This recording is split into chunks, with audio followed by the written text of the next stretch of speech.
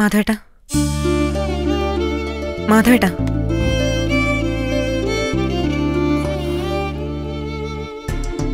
മാധവേട്ടൻ എഴുന്നേൽക്കുന്നില്ലേ? സമയം എത്രയായിന്നറിയോ? എന്താ ഉറക്കാടോ? മതി ഉറങ്ങിയത്. എഴുന്നേക്കടോ, എഴുന്നേക്ക് മാധവ.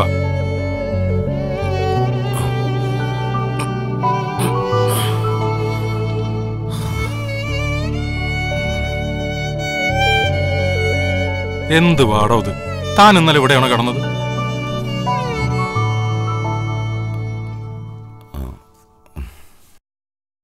ഇന്നലെ ഉറങ്ങിയപ്പോ ഒരുപാട് ലേറ്റായി സ്വാമി.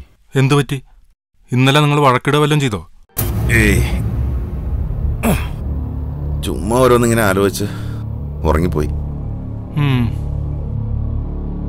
അതല്ല സ്വാമി, താനെങ്ങനെ അകത്ത് കയറി? അതിലെന്താ അത്ര ആലോചിക്കാൻ? കഥക് പൂട്ടിയിട്ടില്ലായിരുന്നല്ലോ. പൂട്ടിയില്ലെന്നു താൻ എന്താടോ ഈ പറയുന്നത്? വാതിൽ ഞാനല്ലേ രാത്രി പൂട്ടിയത്, പിന്നെങ്ങനെ? ആവോ, എന്തായാലും രണ്ടാളും കൊള്ളാം. അതെ, ഇനി അതും ആലോചിച്ചുകൊണ്ട് നിൽക്കാതെ പോയി മുഖമൊക്കെ കഴുകിയിട്ടെ ഭദ്രയെ വിളിച്ചുണർത്താൻ നോക്ക്. സമയം 9:30 ആളിതുവരെ എഴുന്നേറ്റില്ല എന്നാ തോന്നണം. എന്നാലും സ്വാമി, ആ കഥക് താൻ ഇതുവരെ അത് വിട്ടില്ലേ? പോയി ഭദ്ര വിളിക്കടോ. ചെല്ല്.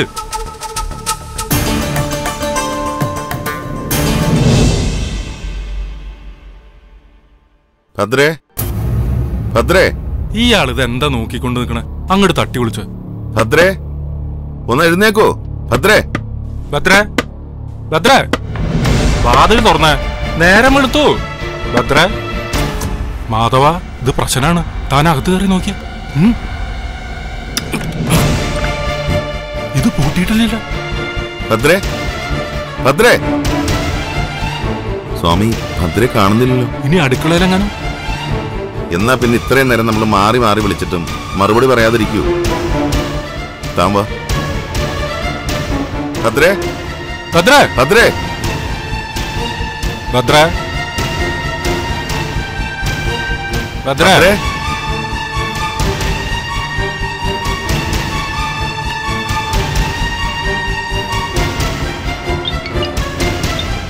അവിടെ ഉണ്ട്. പോ.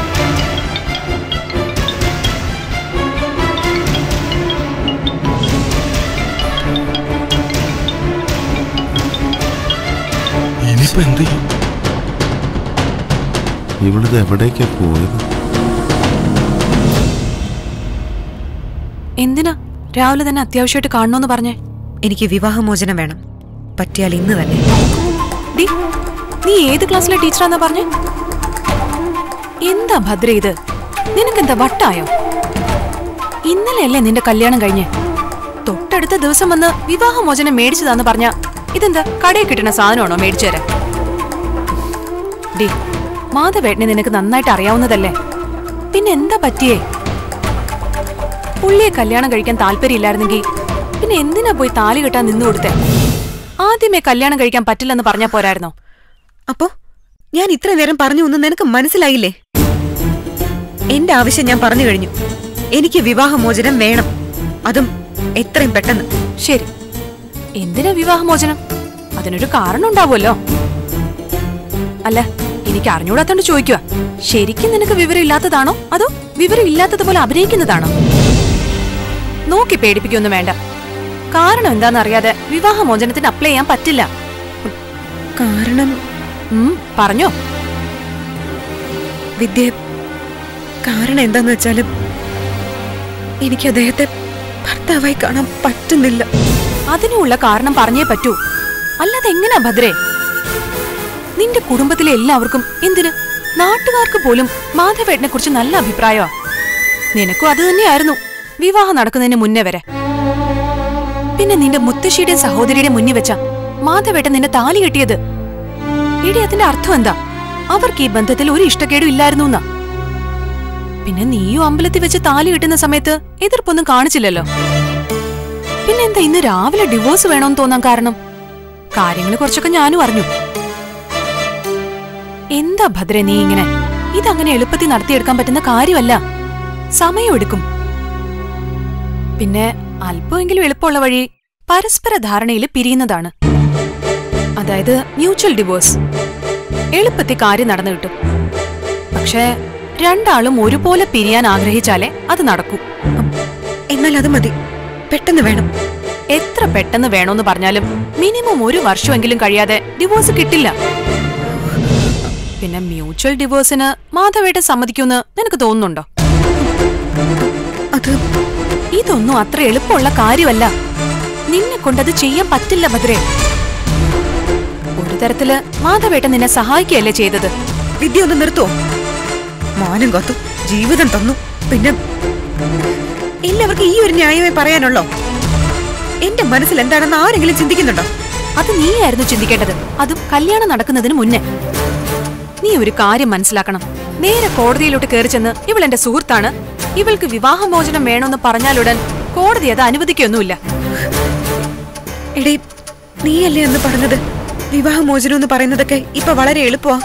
ഇന്ന് കല്യാണം കഴിഞ്ഞാ നാളെ വേണമെങ്കിലും ഡിവോഴ്സ് കിട്ടുമെന്നൊക്കെ. നീ അന്ന് പറഞ്ഞ ധൈര്യത്തില ഞാൻ ഈ വിവാഹത്തിന് പോലും സമ്മതിച്ചത്. പറ്റും വിദ്യ, എന്റെ ഭാഗത്തുനിന്ന് ഞാൻ വേണ്ടതൊക്കെ ചെയ്തോളാം. എത്രയും പെട്ടെന്ന് മ്യൂച്വൽ ഡിവോഴ്സിനുള്ള പേപ്പേഴ്സ് റെഡിയാക്കിക്കോ.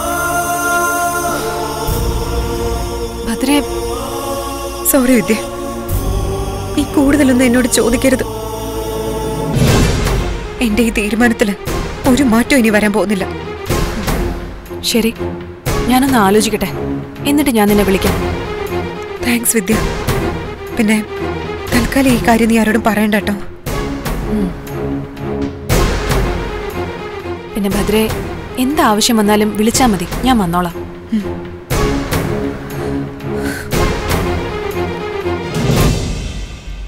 മാധവ, ഇതിപ്പോ അങ്ങനെ ആലോചിച്ചെന്നാ എങ്ങനെ അന്വേഷിക്കണ്ടേ?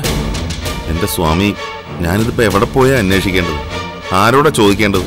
അല്ല, ഇനി ഭദ്ര തിരിച്ച് കൂവളശ്ശേരിയിൽ അങ്ങനെ പോയി കാണും? ഇല്ല സ്വാമി, അതിന് സാധ്യത വളരെ കുറവാ. ആയിക്കോട്ടെ, എന്നാലും അവിടേക്കൊന്ന് വിളിച്ചു ചോദിക്കുന്നതിൽ തെറ്റില്ലല്ലോ.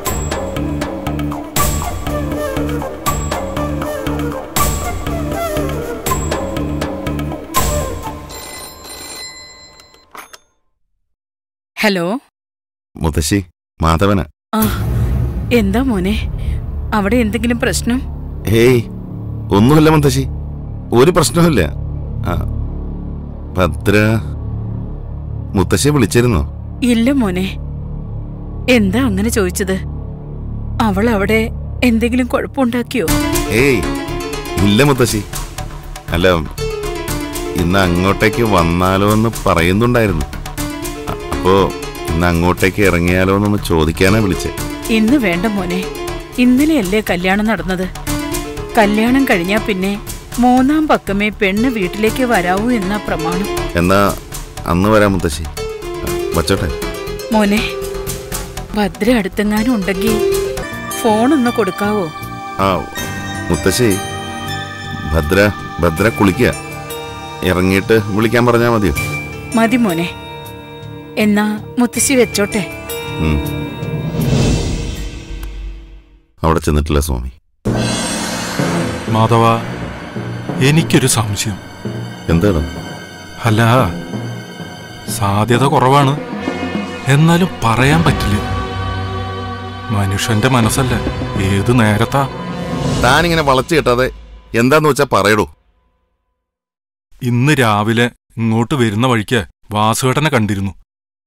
അപ്പോഴാ ഞാനും അറിയുന്നത് ഹരിയെ ഇന്നലെ മുതൽ കാണാനില്ലെന്ന്. അതിന് ഇതിപ്പോ ഭദ്ര ഫോൺ എടുത്തിട്ടില്ലേ, കൂളശ്ശേരിയിലും എത്തിയിട്ടില്ല. ഒരു സംശയം, ഇനി ഭദ്ര... ഒന്ന് നിർത്ത് സ്വാമി. താനീ പറഞ്ഞു വരുന്നതേ ഭദ്രയെ കുറിച്ചാ.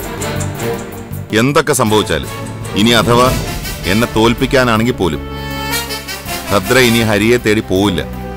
ആ കാര്യത്തിൽ എനിക്ക് ഉറപ്പാ. അത്രയ്ക്ക് ഉറപ്പാണെങ്കിൽ മാധവ, ഇനി സീതേച്ചി എങ്ങാനും?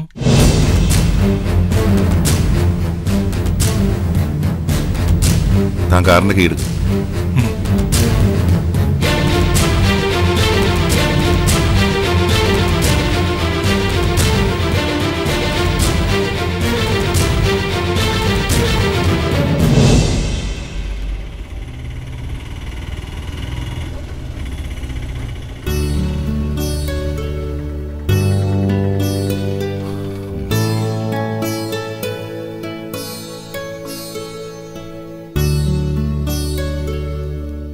ആഹാ, അപ്പൊ സാധനങ്ങൾ മേടിക്കാൻ പോയതാണല്ലേ? ഞങ്ങൾ എന്തുമാത്രം പേടിച്ചു പോയിന്നറിയ ഭദ്രയ്ക്ക്. അതെന്തിനാ പേടിക്കുന്നേ? അല്ല, പെട്ടെന്ന് രാവിലെ കാണാതായപ്പോ. ഓ, ഇനി ഞാൻ ആരുടെയും കൂടെ ഒളിച്ചോടി പോയിന്ന് വിചാരിച്ചോ? ഏയ്, ഒരിക്കലില്ല. മാധവൻ അങ്ങനെ വിചാരിച്ചിട്ടേ ഇല്ല. അപ്പൊ സ്വാമിയേട്ടനോ? ചേ, ഞാൻ എന്തിനാ അങ്ങനെ വിചാരിക്കുന്നത്? ഈ പെങ്ങടെ ഓരോ തമാശകളെ. തമാശയൊന്നുമല്ല, ഞാൻ കാര്യമായിട്ട് ചോദിച്ചതാ. അതുപോട്ടെ, സ്വാമിയേട്ടൻ എപ്പോ എത്തി? കുറച്ചു നേരമായിട്ടുള്ളൂ. എന്നാ ചായ എടുക്കട്ടെ? അതിനെന്താ, ആയിക്കോട്ടെ. ആ ഓട്ടോയുടെ കാശ് കൊടുത്തേക്കണേ. അതിനെന്താ, കൊടുക്കാലോ. പെങ്ങള് പോയിക്കോ. പൊയ്ക്കോന്ന്, ഇത് ഞാൻ സെറ്റിൽ ചെയ്തോളാം. അതെന്തിനാ സ്വാമിയേട്ടൻ കൊടുക്കുന്നത്? ഞാൻ ആരോടാണോ കാശ് കൊടുക്കണോന്ന് പറഞ്ഞത് അദ്ദേഹം സെറ്റിൽ ചെയ്തോളൂ. മതി. എന്നാ ഞാൻ പോയി പെട്ടെന്ന് ചായ എടുക്കാം. കാശ് തന്നെങ്കിൽ എനിക്കങ്ങ് പോകാമായിരുന്നു.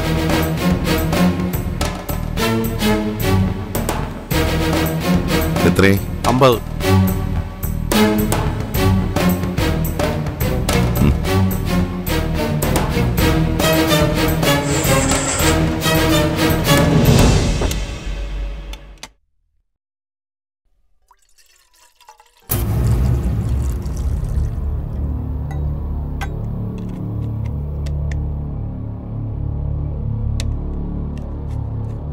നമുക്ക് അങ്ങോട്ട് നിൽക്കാം.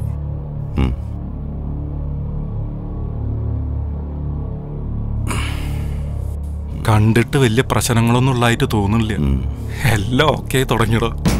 കണ്ടില്ലേ ഭദ്ര പഴയ പോലെ ചുറുചുറുക്കോടെ നിൽക്കണത്? ഇനിയെങ്കിലും താൻ ശ്വാസം ഒന്ന് നേരെ വലിച്ചു വിടാൻ നോക്ക എന്റെ മാധവ. എന്നാലും എന്തോ ഒരു കുഴപ്പമില്ലേ എന്നൊരു സംശയം. അതും ശരിയാ, പൂർണ്ണമായിട്ട് ആള് മാറിയെന്നൊന്നും ഞാൻ പറയുന്നില്ല. പക്ഷെ താൻ നോക്കിക്കോ, ഒരു 2-3 ദിവസത്തിനകം എല്ലാം ഒന്ന് കലങ്ങി തെളിഞ്ഞിരിക്കും. അതിന്റെ കൂട്ടത്തില് സീതേച്ചിയുടെ പിണക്കം കൂടി ഒന്ന് മാറിക്കിട്ടിയ എല്ലാം ശുഭം. എല്ലാം ഒന്ന് ശരിയായാൽ മതിയായിരുന്നു സ്വാമി. ആവൂടോ, അല്ലാതെ എവിടെ പോവാനാ? സ്വാമിയേട്ടാ, സന്തോഷായി. ഇപ്പോഴായി ഈ വീടൊരു വീടായത്. അല്ല മാധവ? അല്ല, മാധവന് ചായ ഉണ്ട്? എനിക്ക് ചായ വേണമെന്നില്ല. ചായ വേണ്ട.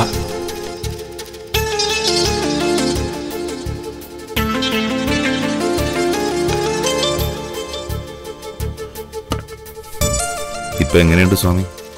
തന്റെ സംശയമൊക്കെ മാറിയില്ലേ? എനിക്ക് ചായ വേണ്ട, ഇത് താൻ കുടിച്ചോ. തനിക്ക് തന്ന ചായ ഇത്, അത് താൻ തന്നെ കുടിച്ചാ മതി. എന്നാ പാതി ഞാൻ ശ്വാസർലൊഴിച്ചു തട്ടെ.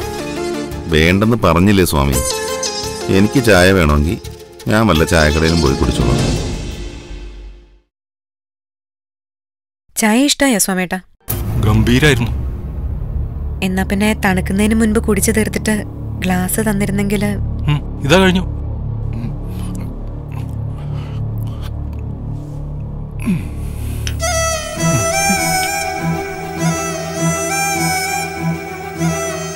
താൻ പറഞ്ഞ തന്നെയാ ശരി, ഒന്നും മാറിയിട്ടില്ല. എല്ലാം ഇന്നലത്തെ പോലെ തന്നെ. പ്രശ്ന താനിരിക്കും, ഞാൻ നോക്കാം.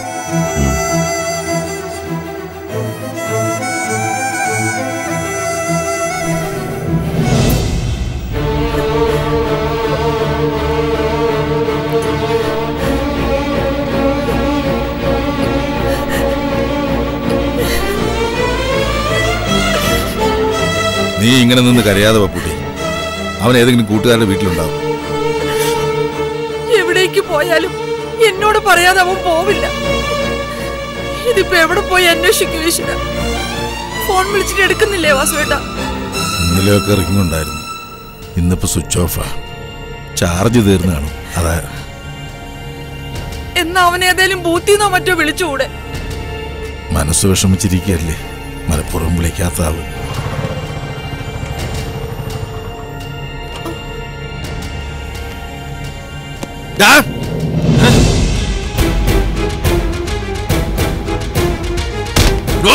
അയ്യോ ഇന്ന് ഞാൻ അയ്യോ അമ്മാവ ഒന്നും ചെയ്യല്ലേ, ഞാൻ ഒരു കാര്യം പറയാൻ വേണ്ടി വന്നാ. ഗിരിയണ്ണ നീയൊക്കെ കൂടെ അടുത്ത ആരുടെ ജീവിതം തുറക്കാനുള്ള പദ്ധതിയാണ് തയ്യാറാക്കുന്നത്. അയ്യോ അമ്മോ, ഒരു ജീവിതം രക്ഷിക്കാനുള്ള കാര്യം പറയാൻ വേണ്ടി ഞാനിപ്പോ വന്നത്. അമ്മാവ നരിക്കുന്നി നേരം താഴോട്ട് ചാടി. അത് നമ്മുടെ ഹരിയണ്ണാണോ അല്ലയോ ഒന്ന് ചെന്ന് നോക്കണം.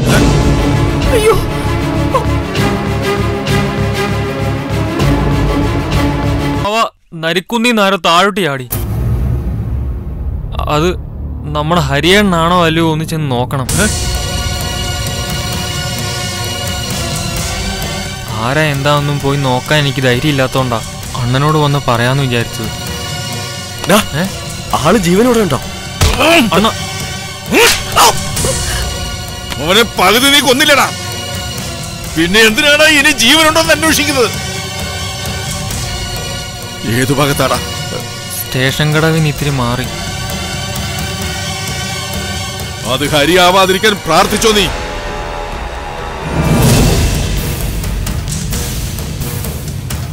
പപ്പൂട്ടി, ഞാനൊന്ന് പോയി നോക്കിയിട്ട് വരാം. അതവനൊന്നും അല്ല. എനിക്കും അറിയാം, ഹരി അങ്ങനെയുള്ള മണ്ടത്തരങ്ങളൊന്നും കാണിക്കില്ല.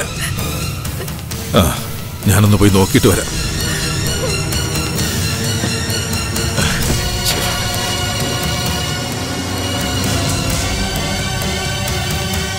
എടാ വണ്ടി ഉണ്ടോടാ? എന്നാ വേഗമാ വണ്ടി എടുക്ക.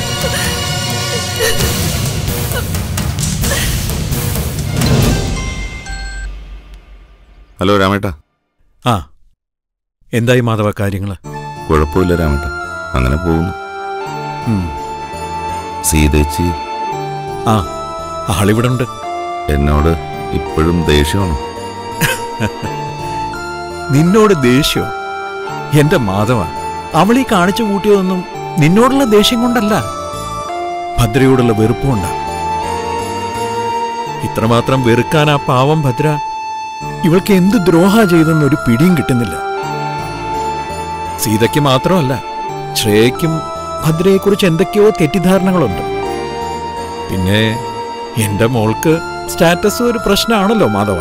രാമേട്ട, ഞാൻ വന്ന് സീതേച്ചിയെ കണ്ട് ഒന്നുകൂടി സംസാരിക്കട്ടെ. ഒരു കാര്യം ഉണ്ടാവാൻ പോണില്ല. ശ്രമിക്കുന്നതിൽ തെറ്റില്ല. പാവം ഞാൻ അടുത്തില്ലാത്തതുകൊണ്ട്. അറിയാം, നിന്റെ അവസ്ഥ അത് തന്നെയാണല്ലോ. പക്ഷെ വിട്ടുകൊടുക്കാനുള്ള മനസ്സ് നിന്നെപ്പോലെ എന്റെ ഭാര്യയ്ക്കില്ല. തൽക്കാലം ഇതെവിടം വരെ പോകുന്നു നോക്കാം. പിന്നെ ഇവിടുത്തെ കാര്യം ഓർത്ത് നീ ടെൻഷനാവൊന്നും വേണ്ട. നമ്മളിനി എന്തൊക്കെ ശ്രമിച്ചാലും അവള് വിചാരിക്കുന്ന പോലെ കാര്യങ്ങൾ നടക്കും. നോക്കട്ടെ, പറ്റിയാ ഞാൻ നാളെ അങ്ങോട്ട് ഇറങ്ങാം. എന്നിട്ട് എന്താന്ന് വെച്ചാൽ നമുക്ക് ആലോചിച്ച് ചെയ്യാം. ശരി രാമേട്ട. ശരി.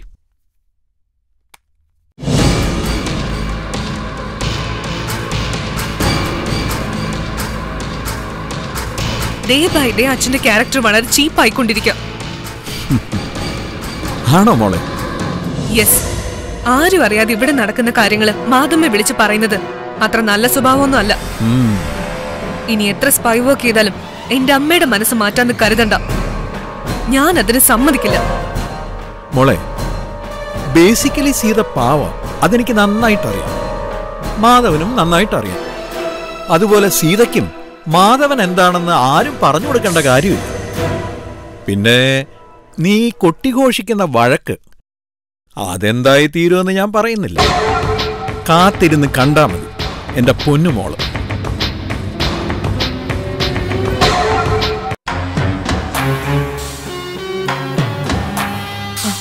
അമ്മ കേട്ടില്ലായിരുന്നോ? ആ ഭദ്രയെ ഈ വീട്ടിലേക്ക് അമ്മ തന്നെ വിളിച്ച് കേറ്റൂന്ന അച്ഛൻ വെല്ലുവിളിച്ചിട്ട് പോയിരിക്കുന്നത്. ഇങ്ങനെയൊക്കെ പറഞ്ഞു എങ്ങനെ റിയാക്ട് ചെയ്യാതിരിക്കുന്ന അമ്മ? അമ്മ വിഷമിക്കണ്ട, അമ്മയ്ക്കൊപ്പം ഞാനുണ്ടാവും. നമ്മൾ ഒരുമിച്ച് ഫൈറ്റ് ചെയ്യും. നീ ഇന്ന് ഓഫീസിൽ പോകുന്നുണ്ടോ? പോകുന്നുണ്ട്. അല്ലെങ്കിൽ തന്നെ ഞാൻ എന്തിനു പോവാതിരിക്കണം? മാധവല്ലേ തെറ്റ് ചെയ്തത്? Why should I hide? എന്നാ പോയി പെട്ടെന്ന് റെഡി ആയിട്ട് വാ, ഞാൻ കഴിക്കാനെടുക്കാം.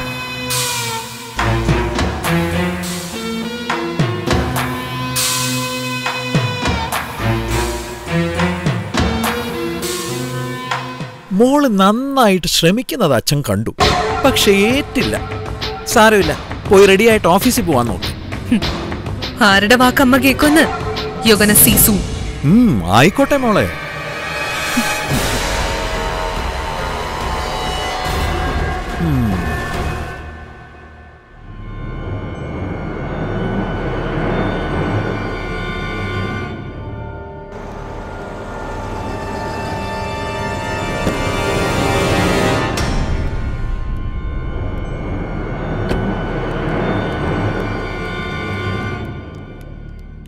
ഇന്നലെ ഇവിടെ ആരോ കൊക്കയിലേക്ക് വീണു കേട്ടു, ശരിയാണോ? കേട്ടത് ശരി തന്നെയാ, ആള് മരിച്ചു. സംശയിക്കാനൊന്നുമില്ല, ആത്മഹത്യ തന്നെ. ചിലര് പറയുന്നത് കാല് തെറ്റി വീണതായിരിക്കുമെന്ന്. ഇനി പറഞ്ഞിട്ടെന്ത് കാര്യം, ആള് പോയില്ലേ? ആള് ആരാണെന്ന് വല്ലതും തിരിച്ചറിഞ്ഞോ? തിരിച്ചറിഞ്ഞോന്നറിയില്ല, പോലീസുകാരുടെ എഴുത്തുകുത്തൊക്കെ നടക്കുന്നേ ഉള്ളൂ. സാറേ, ഒരു വിവരം അറിയാനാ വന്നത്. എന്താ, ചോദിച്ചോളൂ. അത് മരിച്ച ആളാരാണെന്ന് തിരിച്ചറിഞ്ഞോ? ഇല്ല. എന്താ കാര്യം? നിങ്ങൾ ആരെങ്കിലും മിസ്സിംഗ് ആണോ? അതെ സാറേ, എന്റെ അനന്തരവനെ ഇന്നലെ മുതൽ കാണാനില്ല. അവനെ ഈ പരിസരത്ത് വെച്ച് കണ്ടതായി ചിലർ പറഞ്ഞു, അതാ ചോദിച്ചത്.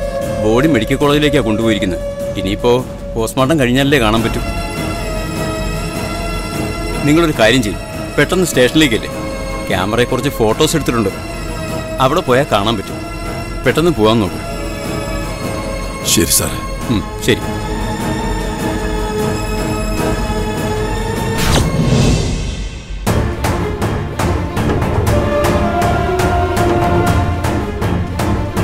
ഈശ്വര, അതെന്റെ ഹരിയായിരിക്കല്ലേ.